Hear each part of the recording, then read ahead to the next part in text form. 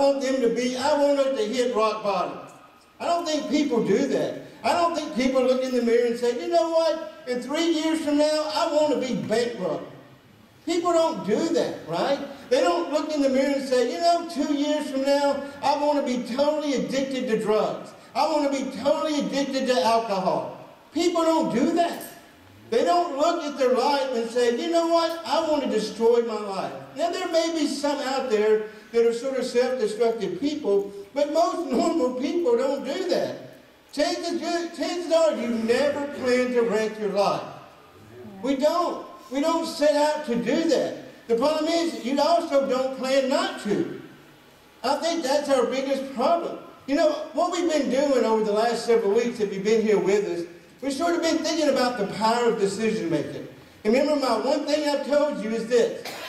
Your decisions determine your direction, and your direction determines your destiny. Now, I know I've been staying on this for several weeks, but I need us to get this, and I hope you do. And every week I've been trying my best to cover a different subject because decisions matter. And I've asked you this question over and over again. When you look at your life, do you like the direction that you're going? When you look at your life, just think about your life 1 year from now. Think about your life 2 years from now. And look at the direction you're going. And look where you're headed. Is that where you want to go if you continue down the pathway that you're on right now? Just think about it. Because sometimes we can look at the decisions we're making, look at the bad things that we're doing, and if we're smart enough to be able to look into the future and see where we're going to end up, you may be surprised where you're headed. And hopefully you'll be wise enough to say, you know what, the direction I'm going in my life is not where I want to end up. And the only way to change direction is you've got to change your decision making. You've got to make different choices. You know, I can think of times I've done some stupid things. I know probably most of you haven't. Have anybody here ever made some really dumb decisions? I'm just curious. I know I have. I remember when I was in college over at ETBU, just a few miles from here, 30 minutes from here. And you know, we were all in the dorm, we were all visiting, and in this dorm there's this huge glass, right? A huge glass and you can see outside. So a bunch of us guys, we knew, we'd heard that a storm was coming through, Debbie. We knew it was coming, right?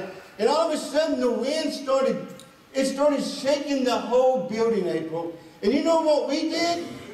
We ran to the window to look outside. And when we ran to the window to look outside, guess what? A tornado came through at that time, blew the window in. And I was standing there. That's the first time I was able to fly in the air. It literally lifted me up and put me down. I'm telling you, it was not the dumbest decision I've ever made, but it's one of the dumb things that I've done. And we all make these dumb decisions, right? And we wonder, why do we keep doing this? Why do we keep making the decisions that we're making? Why do we keep making the choices that we're making in our life? And that's kind of what the whole basis of what we're talking about is, what we're building this whole thing on. You know, we talked about being ready. We talked about being faithful. We talked about being consistent. Last week we talked about being a finisher like Christ was a finisher. Today we're going to talk on another subject, right? Because here's what I believe. I believe this. I believe decisions won't be based on what feels good at the moment. I don't want to make decisions based on feelings. Not that that's a bad thing, but sometimes when you make decisions based on just feelings, sometimes those feelings can take you in a bad way. Because sometimes we can be so enraged. And sometimes it's not good to make decisions when you're enraged. Can I get an amen? Because you're going to make bad decisions, right?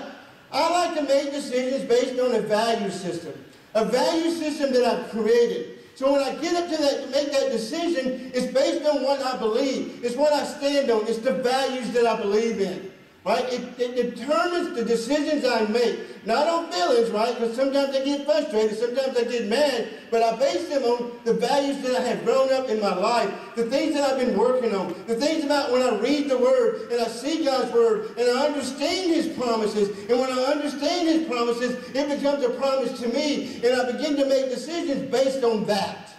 It's a value system. And I think that's what we have to do. And we've been talking about making sure that we begin to build those things right now in our life. Don't wait till we get in it. Don't wait till we get into temptation. Don't wait till we do things, we get in a bad spot and then say, oh, I better make a decision. You already begin to build those things in your life so when you get there, you're ready. So let me ask you another question. How many here has ever been caught up in a temptation and you made a decision you regretted? Raise your hand. Every hand in this church ought to go up. We've always been tempted by something, we did it, and then we regretted it. I'm telling you, every single person. I can raise both of my hands because I know that I've been in situations where I made those decisions, right? Here's what the Bible says. There's a lot of verses. We're going to cover several of them today. But here's the things the Bible talks about. Here's what Paul said. He says, be on your guard. This is 1 Corinthians chapter 16, verse 13. Be on your guard. Stand firm in the faith. Be courageous. Be strong. See, he understood that there were going to be times in your life that the devil was going to get all up in your Kool-Aid, and you need to be able to be strong during those times, right? Be on guard because you have an enemy. That's what Paul said. Here's what Jesus said. He said this, watch and pray. Why? So why do we need to watch and pray, Jesus? So you don't fall into temptation because your spirit wants to do the right thing. Your spirit is willing. Well, what's the problem? The flesh is weak. That's what Jesus said. He said there'll be times you're going to be tempted. And you need to be ready. Be ready for it. So here, I love what Joshua said. He says, have I not commanded you? Be strong, be courageous, be ready. We're about to go into a battle. Be strong, be courageous, be strong, be courageous. For the Lord your God will be with you wherever you go. Be strong, be courageous, lean into God. So you ask yourself, I know you're asking yourself now, preacher, why prepare? Why do I need to be ready? Why do I need to be on my guard? Well, I know what Jesus said, but why do I need to do that? Why? Because I can tell you 2 reasons why you need to be prepared. Here's number one. Number one, the devil is coming for you. Let me say it again. The devil is coming for you. Yep. Here's his mission. The devil has one mission. He's coming for you, and here's his mission. His mission is to kill, steal, and destroy. Don't think you are away from that you don't have to worry about that. I want you to know today, the devil is coming for you. He's out to get you. He wants to destroy you. He wants to destroy your family. He wants to wreck everything about you. He wants to destroy your position. Everything about you, the devil is out to get you. How many believe that today? How many in here today, the devil has come after you? I'm telling you, he's come after me. And let me tell you, why do you need to prepare? Because the devil is out to get you. Amen? Amen? So there's number one reason. The devil is coming. He's coming, he's coming. And he ain't backing down. That's good. Never mind. You'd have to know the old coach from LSU to know that one. Number two. This is important. The devil's coming for you. You need to know you're not as strong as you think you are.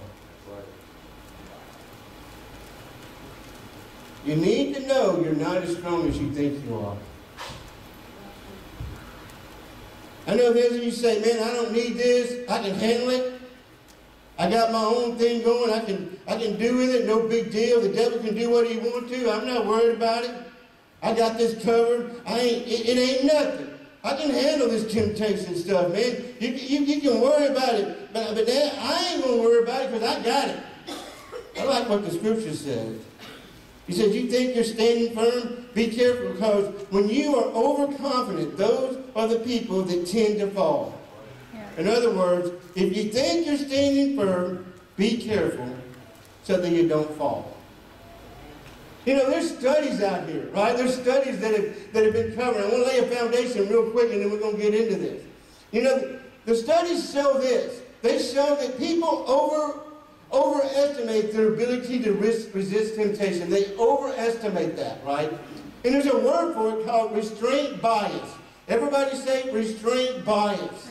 So I got to give me a foundation here to prove what I'm saying is right. Restraint bias. You think you can resist more than you think you can, right? So it's like this. Think about this, right? You may not have this issue. It may not be a problem to you, but I'm going to throw it out there because it's something I have to deal with, right? So you're at work, right? Tiffany, you're at work, right? And somebody brings a chocolate cake into the room, and you know who made it, and you know it's good. You know that this is the best cake that anybody's ever made, Jackson. It's the best. But you have determined that you're not going to eat it. So you walk by, no problem. First time around, no problem. Second time around, you know what, Johnny? I'm just going to taste the icing. But you're strong, right? Restraint. I'm going to handle this. Third time around, man, your face is all in it, right? You got chocolate icing running down your face. It's all up in your hair, right? Because we as human beings, we have this thing where we're pretty strong, but we overrate ourselves, and then we put ourselves in a situation, even though the Scripture tells us over and over, when you get in temptation, run. You flee from temptation. But what do? We go right into it thinking, I can handle this, David. This ain't nothing. So some of you right now in your own life, your problem is you think you can handle it, and you get right where your worst problem is, and it gets you. Because you have a restraint issue. It's just built inside of us. So what I'm saying is you're not as strong as you think you're strong, right? Anybody know any crazy people? No, how many work with crazy people? Becca, don't raise your hand because you work with me. Michael, right. Work with me. Y'all work with some crazy people. You ever thought about this? So you're a believer and they know you're a believer, right? And they all up in your Kool-Aid, they messing with you all day, but you restrain yourself, Holly. You don't say nothing, you hold back, right? All day long, every time you see it, it's underneath your skin, right? You want to lash out, but you're strong. You're strong all day long, and when you get home, you walk in the door and you holler at your spouse. Right? Because, man, you can only handle it so long. You hear me? Y'all know, don't be acting like you don't know what I'm talking about. And that's the problem. The devil is coming for you, and you're not as strong as you think you are. So I'm going to give you 3 wonderful tips to how to handle temptation. Now, these are right out of the Word of God. And I promise you, you ought to write them down. You ought to write them down because they're going to be powerful. Number 1 is move the line. Number 2, count the cost. And number 3 is plan an escape. That's your 3. Now, don't go home yet because I'm going to go over each one of them. Amen? You got to move the line. You got to count the cost. Because sometimes, if you go that road, there's a cost. You may not be willing to pay it. Number 3, plan your escape. So here you go. Number 1, move the line. You know what would be so awesome? I was thinking about this earlier. It would be so awesome. I thought about this stuff. It would be great if somebody in here today, you know that row of caution tape? Anybody know what I'm talking about? Wouldn't it be great? I was thinking, man, if somebody would show up with that today. I got some. You got some? Look at that. Wow, y'all give. How does that happen? It's like making a deal, right? You know, anybody got this in their purse? And then boom, there it is, right? I bet if you asked Alicia, she'd probably have one of those little dice, you know, the fuzzy dice. I got that too. Oh, no way! Look at that. She's got both of them. Come down here, Orange.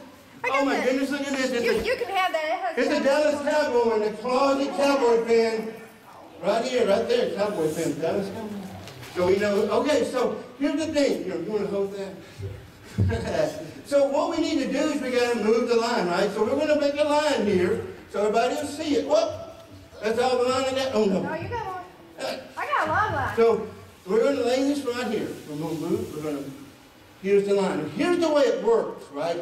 So on this side of the line is the bad stuff. Sorry, guys.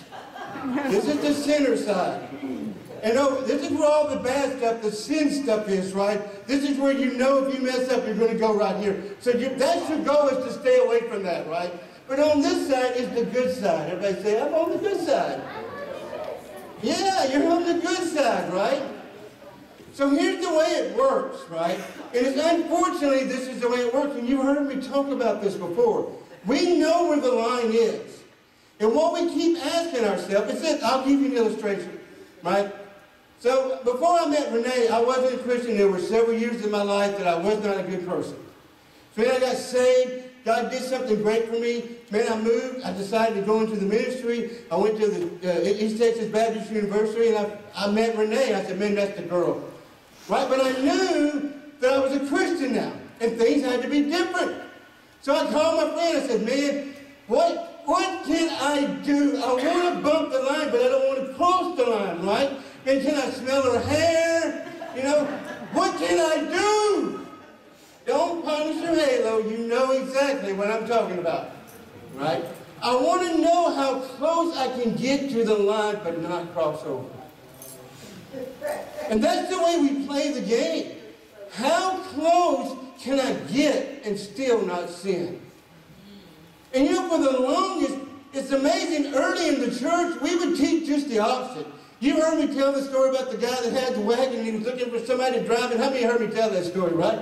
And I told you several times, man, he hired people and he'd say, man, how close can you get to that line without falling over? And the first one said, I can get this close. The second said, I can get this close one. And the last one said, man, it don't matter how close. I'm trying to figure out how far away can I get from the line.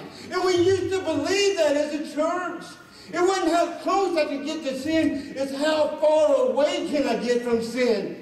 And today, we're getting into temptation because we're playing with it. We're bumping up against it. I don't want to sin, so I'm going to go right up against it. A lot of times, that's our problem. And you may have problems with certain things, and you've got to figure out how to move the line. If you got problems, I can name a bunch of things, and I don't want to make you feel guilty. I'll let the Holy Spirit do that. But there may be problems you have. And let's just throw up something like, man, if you have problems with going out and drinking and going clubbing and all that stuff, and you know if you go there, you know you're going to blow it. You know yourself. My friend, stop going. Yeah. If people are dragging you there, just talking to you, oh, come with us, then you need to get away from those people, because what you're doing is you're bumping the line. How close can I get? We'll cross over, Grace. I got to figure out how to stay on this side. So the key is this. It's real simple. You just got to figure out how to pick up the line, and you have to move it. Everybody want that in here?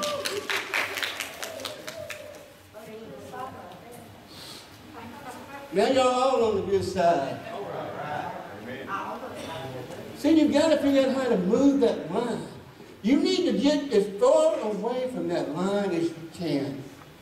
Man, if you're having trouble with temptations, and the decisions you're making are based on the temptation that you're giving into, get away from those temptations. If there's some things that you can handle that are no problem to you, that's okay. But you know where your trigger area, you know where Satan's going to attack you at. He knows your weakness, and he's coming for you. And he knows if he stays in your Kool-Aid, you're going to finally give in, because he knows you've got a restraint problem. He knows you're going to get tired, and before you know it, you're going to blow it. You're going to get mad, you're going to say something you wish you wouldn't have said. Quit hanging. If you got a problem gossiping, quit hanging out with the gossiper. Man, come on. You've got to run from that stuff. Why do you think the Bible teaches flee from temptation? You don't go and bump up against it. Does that make sense? Number two, I'm starting to sweat. Is that hot in here, y'all? Yeah. Oh, it's like fire right here. Number two, you got to count the cost, right? Magnify the cost. You need to do this. Once you get out of the way to move it, man, let me tell you, just think about it. I said this earlier. Look at your life, the directions you're going, the decisions you're making. Look at yourself 2 years from now. Magnify the cost. Let me tell you what, I've been in the ministry for 30 years. Man, I love the ministry. I love being here. I love being in this church. I worked hard at doing this. I went to college. Man, got my master's degree. Man, I went back through. I'm teaching right now in our Louisiana school ministry. I'm having the time of my life. But you know I can destroy that in 5 minutes. Just like that. All I have to do is be unfaithful and renege. Just like that, it's over. I'll lose my ministry. I'll lose your respect. I'll lose the respect of my son. Let me tell you what, you think sin isn't bad? Sin destroys. That's how the devil plays. Yeah. He's coming for you, and he wants to kill, steal, and destroy you. And let me tell you what, you think playing with temptation is okay? It's not okay. It will suck you in, and before you know it, it will wreck your life. Yep. Don't think, well, you know, I'm so strong. No, you're not as strong as you think you are. That makes sense? All I'm telling you to do is you need to move the line, and you just need to imagine what the cost would be. Is what you have, is it worth it? Man, if it's worth it, you fight for it. If your marriage is worth it, fight for it. If the person that you love, that relationship has been broken and you've been holding on to unforgiveness, if the relationship means that much, you fight for it. It's yours. Amen. You do what you need to do to make it work. Yep. If your faith means anything to you, if your faith with God means something, you fight for it. Don't let the devil take it. Because he's coming for you, and he knows you got a problem with weakness. You need to fight for it. You need to move the line. You need to count the cost. Because let me tell you what, some of you aren't willing to pay the cost. It's going to break your heart. Right. Why? Because the devil's coming for me. He wants to kill me, and he wants to steal everything that I have, and he wants to destroy me. Number 3, I'm almost done. I know some of y'all didn't get home at 2 o'clock this morning. When they went out partying, I just want to say that. We had a wedding about 1,500 miles from here, and we had to drive home last night. No, it was in Florida, but it sure felt like that far when we had to drive home. So, here's the last thing. You need to plan an escape. So there's a great story in the Old Testament of Joseph. Not the New Testament Joseph. This is the Old Testament Joseph, right? And the Bible describes, if you have a chance, it's in Genesis chapter 39. I'm not going to go up there and read it. The Lord's got me down here. I'm going to stay down here. So here's the thing. It talks about Joseph. And the Bible describes him this way. He's good looking and handsome and well built. That's 2 good things right there, huh? Handsome and well built. Kind of like your pastor. I'm just the opposite of that. Short and not that handsome. But he's that. He was handsome and well built. Right? That's who he was. Unfortunately, he worked for a guy named Potiphar who had a wife that saw that. And the Bible says, man, you look, so the Bible even says, any kids in here? The Bible says she lusted after him. That's what it says. If you want the Bible is up front, tells you, man, she wanted him. Go back and read it. She said, you know, she didn't just lust, she told him, I want you. And you know what he said? He already had a plan. Right? He already moved the line. He already counted the cost. Right? He said, you know what? You are the wife of my boss. I can't do that. I have a God that I love. My value system is right here. And if I was to give in to you, you would learn the value system that I created. He'd already put it together. He was ready. Right? He was ready for it. Right? The problem was, the Bible says, she was very persistent. Day after day after day. Even after he told her that, she still come after him. Look up here. You think the devil's going to stop one time after you tell him I got a value system? The devil don't work like that. He thinks he cares. He will come after you day after day after day after day. He's not going to stop. You know why I'm telling you? You better have something built in your life because he don't stop. So here's what happened. When he had it together.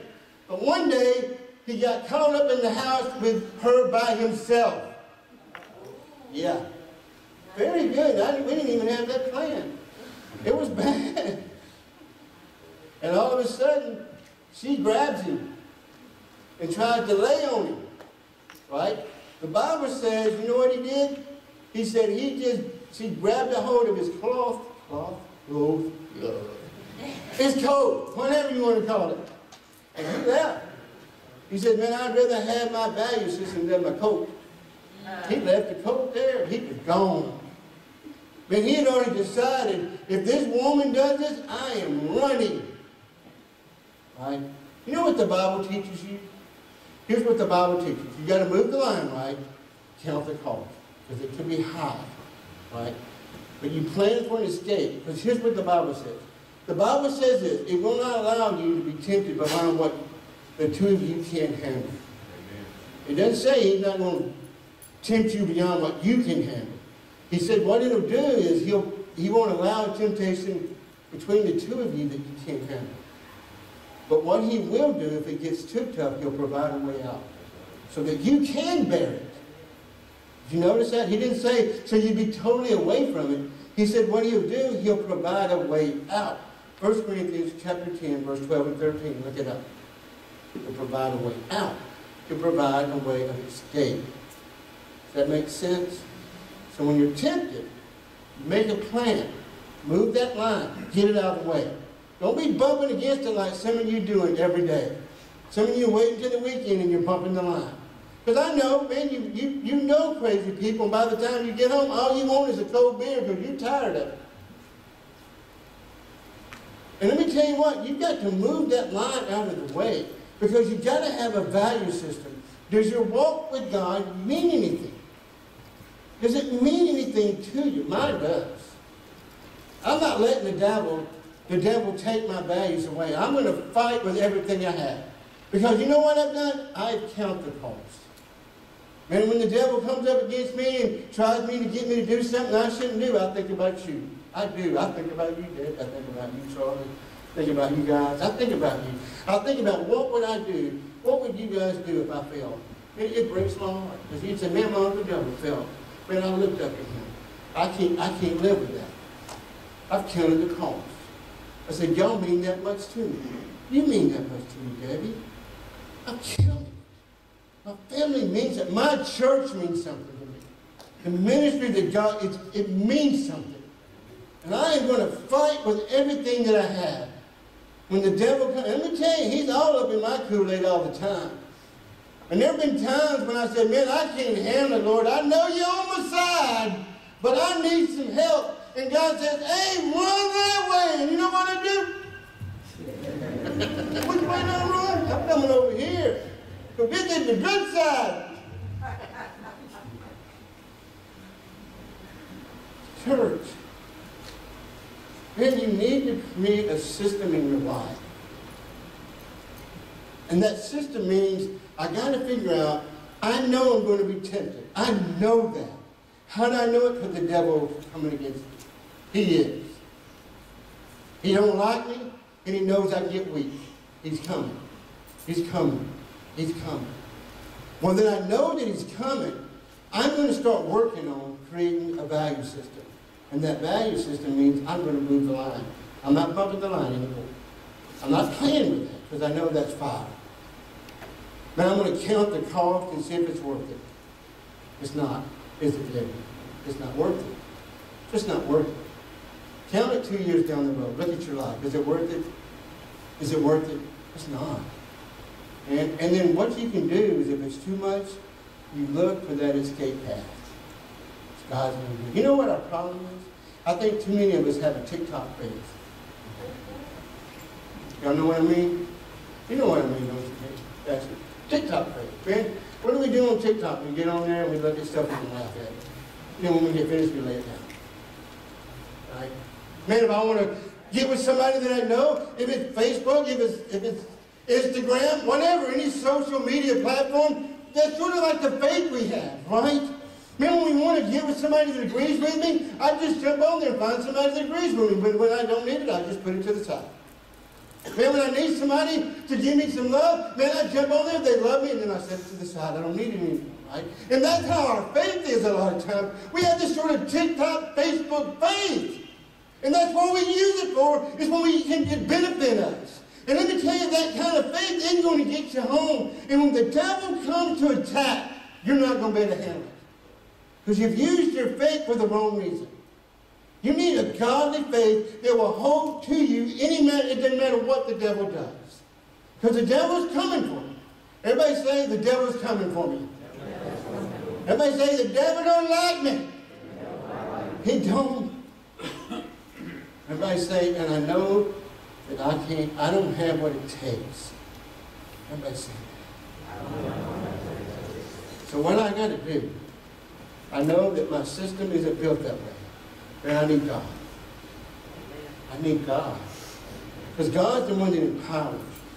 Is what gives you what you need, David, to do all things. I can do all things through what? Through Christ. When I'm in Christ, I say that. And you can do it. I believe in you, Isaiah. The boy's 16 years old. Now, he ain't a boy no more, he's a man. And April's 27 today. Amen, y'all? We can do it, church. I want y'all to stand up. I don't know, Cindy, would you mind? I know you never come by yourself. Is that okay? She's doing this thing, play a song in the background, just kind of help you. Oh, so we're going to let her do that. I'm going to pray for you.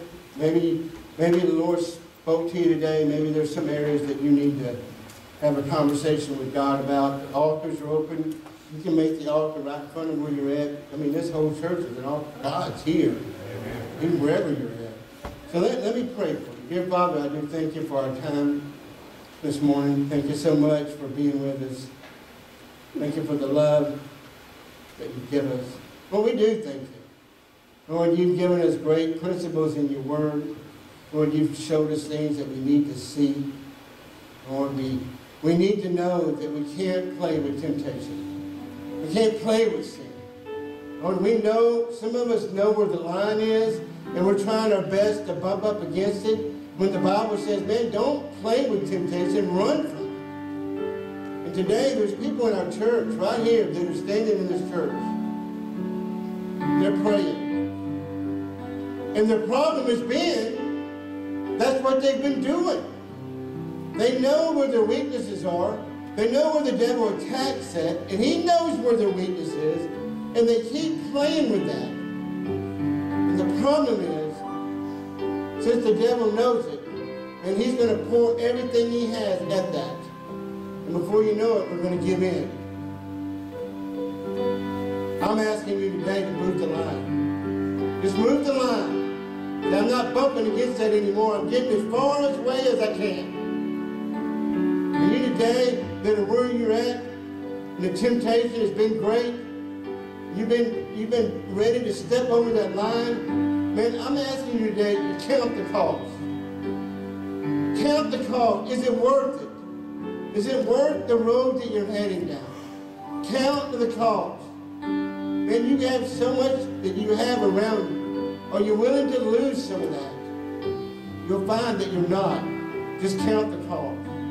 And when it gets too tough, man, just look for that escape route. Because God, it gives it to you today. And with nobody looking around, I got to ask a question. Man, if God has spoken to you, I want you to raise your hand. Anybody?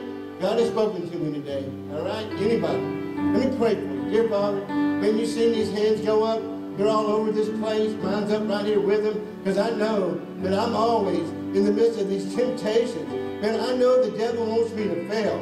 The devil wants me to fall down. He wants to destroy everything about me. He wants to destroy this church. Lord, he wants to destroy the ministry. He wants to do all that. So, Lord, I pray today you would always help me to count that cost. Help me to move the line. Help me to run when I need to run. Help me, Lord, to let you fight the battles that you need to fight. Lord, these hands are going up because they are in the same spot. Lord, they're brave enough, they're courageous enough today, Lord, to call out to you. God, I pray you would bless them. I pray, God, you give them strength beyond measure. Lord, I pray you give them a vision of what you want them to be. Lord, if they're going down roads they shouldn't be going down, Lord, help them to make a decision today to turn completely away from them. Help them to go the opposite direction. Lord, put them on a pathway that you've designed them to be on. Lord, I pray you forgive them when they fall short. I know that's what they have to do. Help them to confess that sin. But today, Lord, help them to get their life right before you. And we thank you for what you've done. Thank you for the life that you've touched.